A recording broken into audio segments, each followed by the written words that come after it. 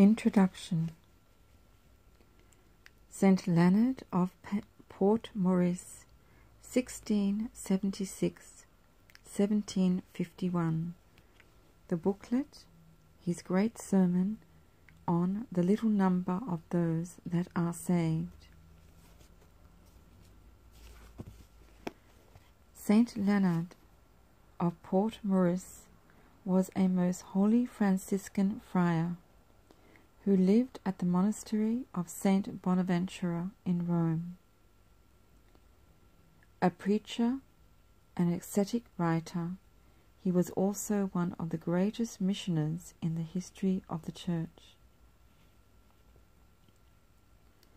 Saint Leonard was born in 1676 at Porto Mauricio on the Italian Riviera, and died at the monastery of Saint Bonaventura, Rome, in 1751.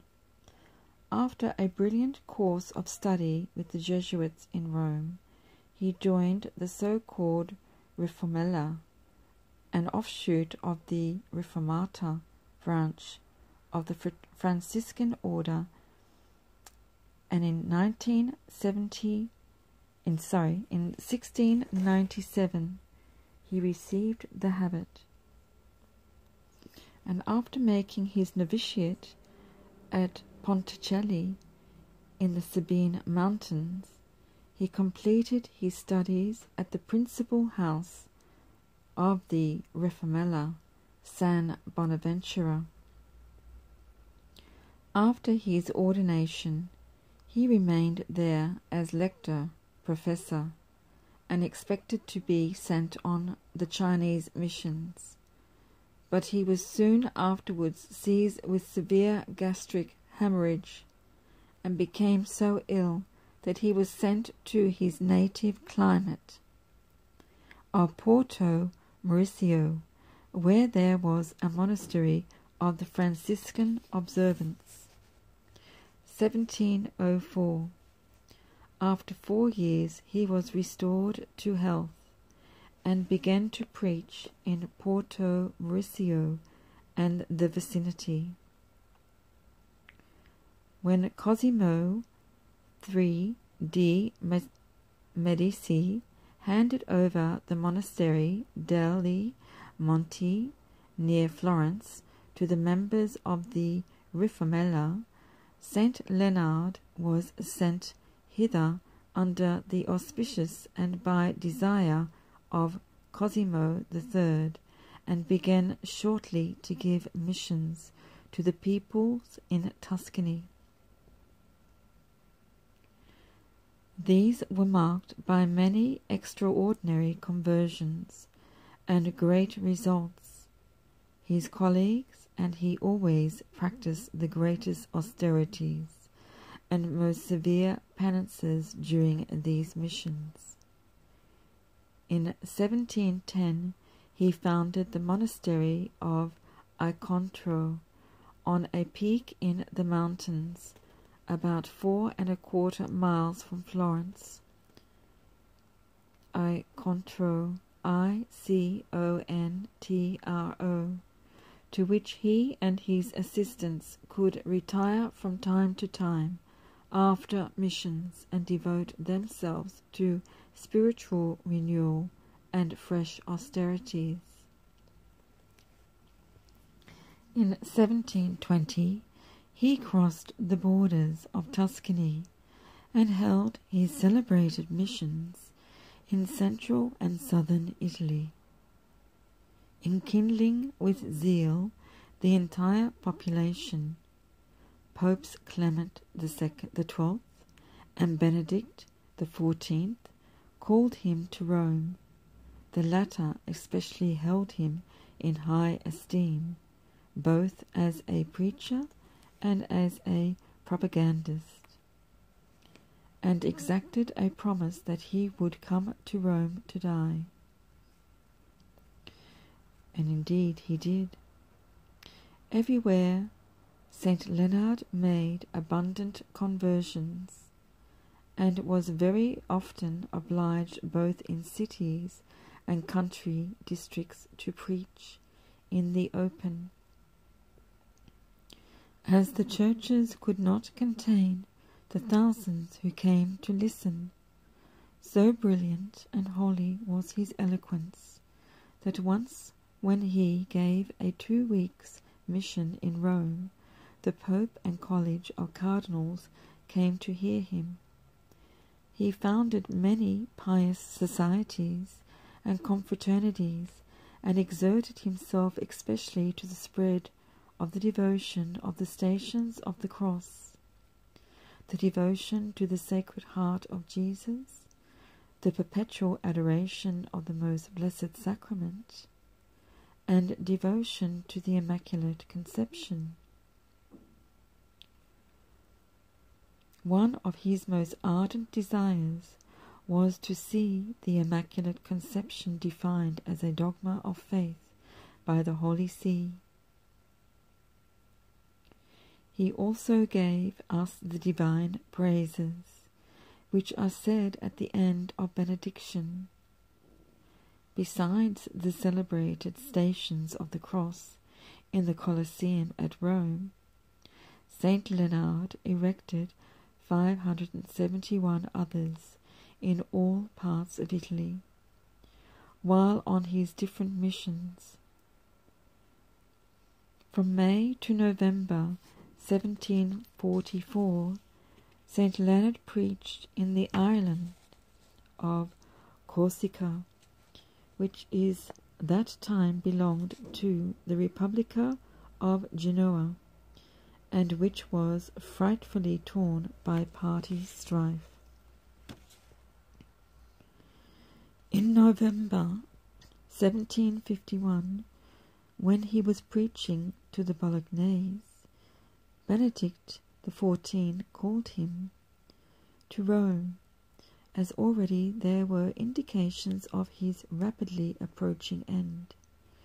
The strain of his missionary labours and his mortifications had completely exhausted his body.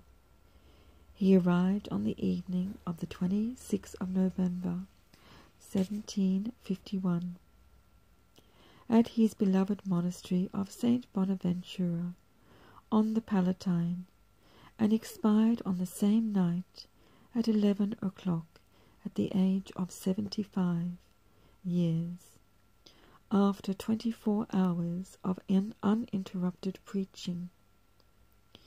In the church of this monastery, the partly incorrupt body of the saint is kept in the high altars.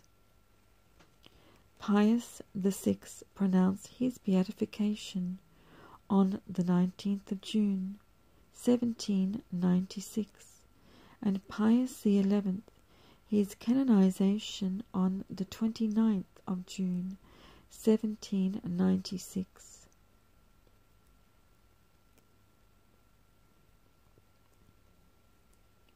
1867,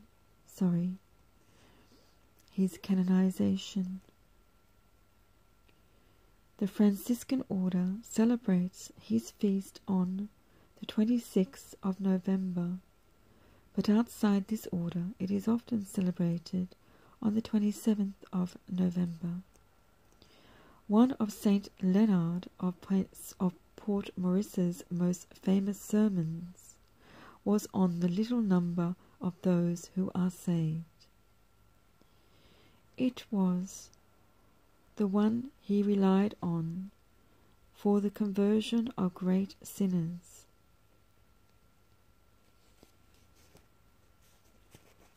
This sermon, like his other writings, was submitted by canonical examination during the process of canonization. In it he reviews the various states of life of Christians and concludes with the little number of those who are saved in relation to the totality of men. The reader who meditates on this remarkable text, or the listener, will grasp the soundness of its argument, which has earned it the approbation of the Church. Here is the great missionary's vibrant and moving sermon.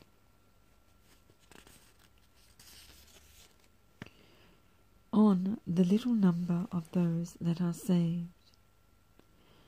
Thanks be to God, the number of the Redeemer's disciples is not so small, St. Leonard writes, and has confessed, that the wickedness of the scribes and Pharisees is able to triumph over them. Although they strove to culminate innocence and to deceive the crowd with their treacherous words, and by discrediting the doctrines and character of our Lord, finding spots even in the Son, many still recognized him as the true Messiah, and unafraid of either chastisements or threats, openly joined his cause. Did all those who followed Christ follow him even unto glory?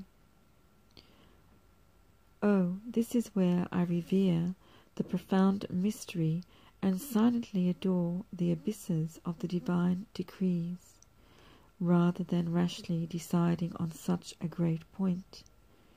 The subject I will be treating today is a very grave one. It has caused even the pillars of the Church to tremble, filled the greatest saints with terror, and populated the deserts with anchorites.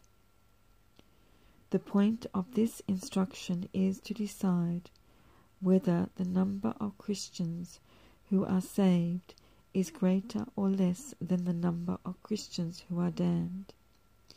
It will, I hope, produce in you a salutary fear of the judgments of God.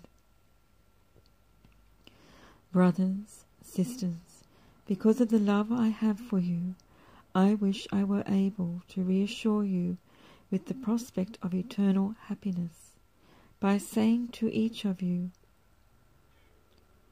you are certain to go to paradise. The greater number of Christians is saved. So you also will be saved. But how can I give you this sweet assurance if you revolt against God's decrees, as though you were your own worst enemies? I observe in God a sincere desire to save you, but I find in you a decided inclination to be damned. So, what will I be doing today if I speak clearly? I will be displeasing to you, but if I do not speak, I will be displeasing to God. Therefore, I will divide this subject into 2 points. In the first one, to fill you with dread, I will let the theologians and fathers of the Church decide on the matter, and declare that the greater number of Christian adults are damned. And in silent adoration of that terrible mystery, I will keep my own sentiments to myself. In the second point, I will attempt to defend the goodness of God versus the godless, by proving to you that those who are damned by their own malice, because they wanted to be damned. So then, here are 2 very important truths. If the first truth frighten you, do not hold it against me, as though I wanted to make the road of heaven narrower for you. For I want to be neutral in this matter. Rather hold it against the theologians and fathers of the Church, who will engrave this truth in your heart by the force of reason. If you are disillusioned by the second truth,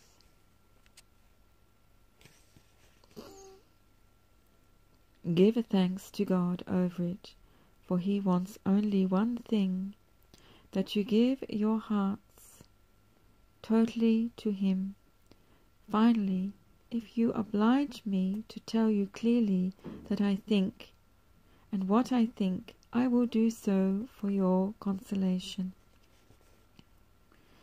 The teaching of the Fathers of the Church. It is not vain curiosity, but salutary precaution to proclaim from the height of the pulpit certain truths which serve wonderfully to contain the indolence of libertines, who are always talking about the mercy of God and about how easy it is to convert, who live plunged in all sorts of sins and are soundly sleeping on the road to hell.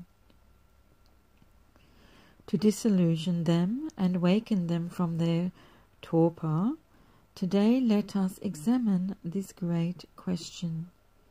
Is the number of Christians who are saved greater than the number of Christians who are damned? Pious souls, you may leave. This sermon is not for you. Its sole purpose is to contain the pride of libertines, who cast their holy fear of God out of their heart, and join forces with the devil, who, according to the sentiment of Eusebius, damns souls by reassuring them. To resolve the great doubt, let us put the fathers, the great fathers of the Church, both Greek and Latin, on one side, on the other the most learned theologians and historians, and let us put the Bible in the middle for all to see.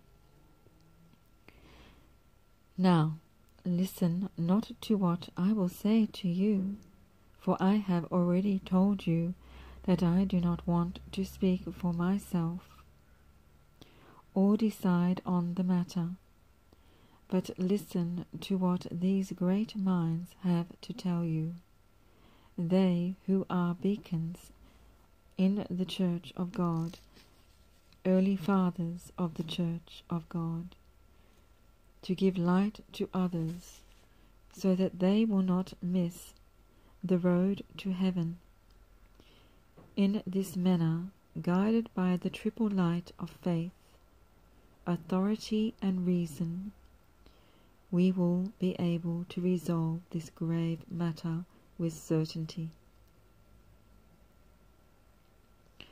Note well that there is no question here of the human race taken as a whole, nor of all Catholics taken without distinction, but only of Catholic adults who have free choice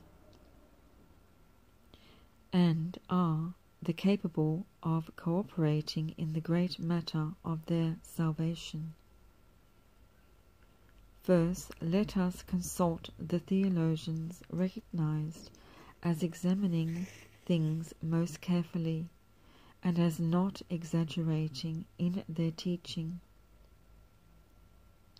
Let us listen to two learned cardinals,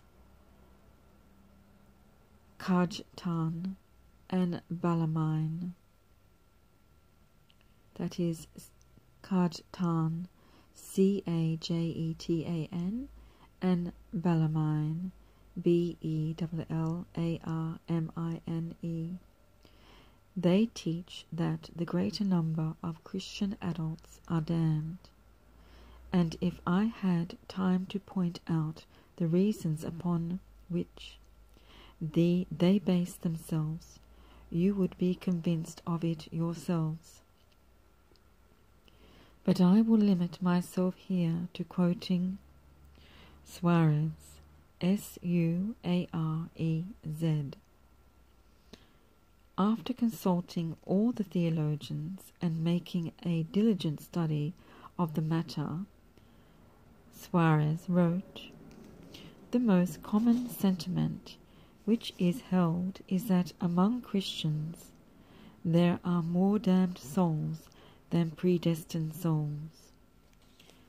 Add the authority of the Greek and Latin fathers to that of the theologians, and you will find that almost all of them say that the same thing. This is the sentiment of Saint Theodore, Saint Basil, Saint Ephrem, and Saint John Chrysostom.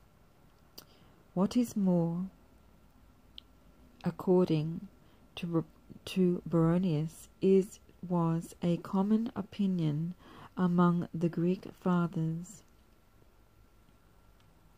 that this truth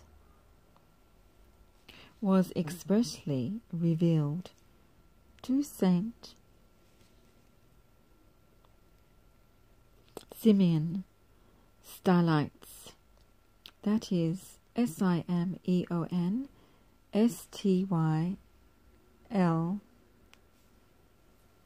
Stylites, Saint Simeon Stylites, or Stylites,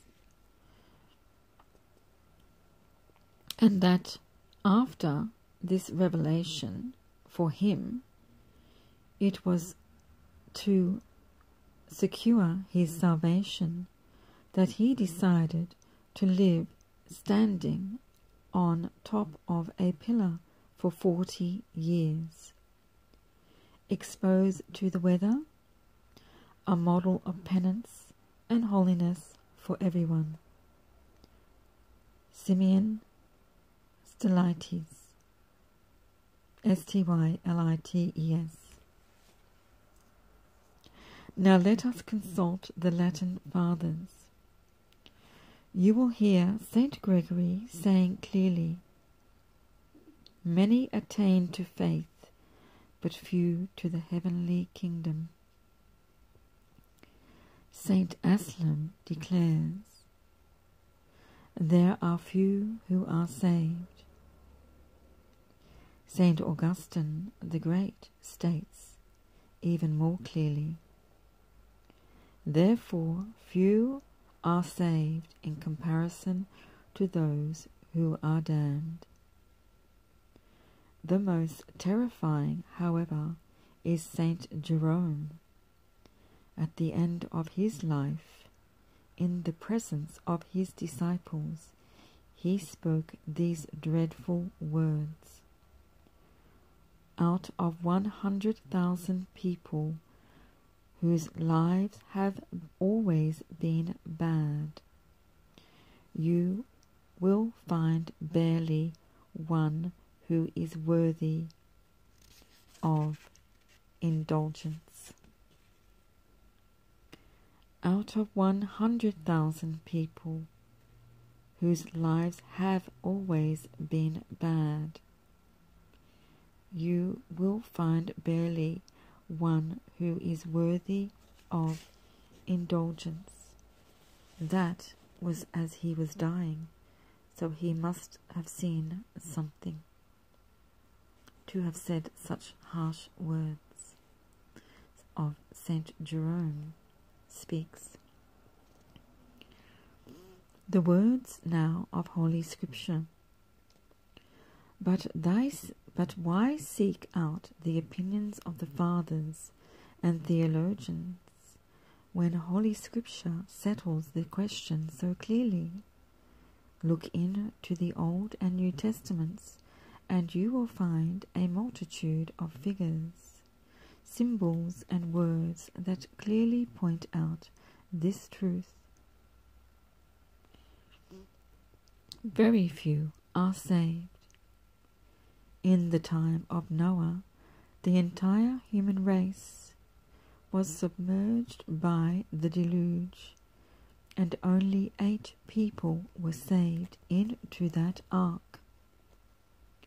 St. Peter says, this ark was the figure of the church, while St. Augustine adds, and those 8 people who were saved into the ark signify that very few Christians are saved, because there are very few who sincerely renounce the world, and those who renounce it only in words do not belong to the mystery represented by that ark.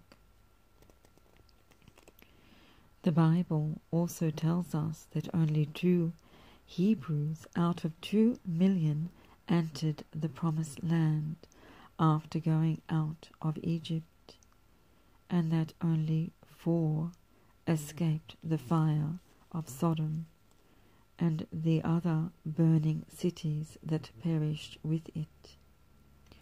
All of this means that the number of the damned who will be cast into the fire like straw is far greater than that of the saved, whom the Heavenly Father will one day gather into his barns like precious wheat.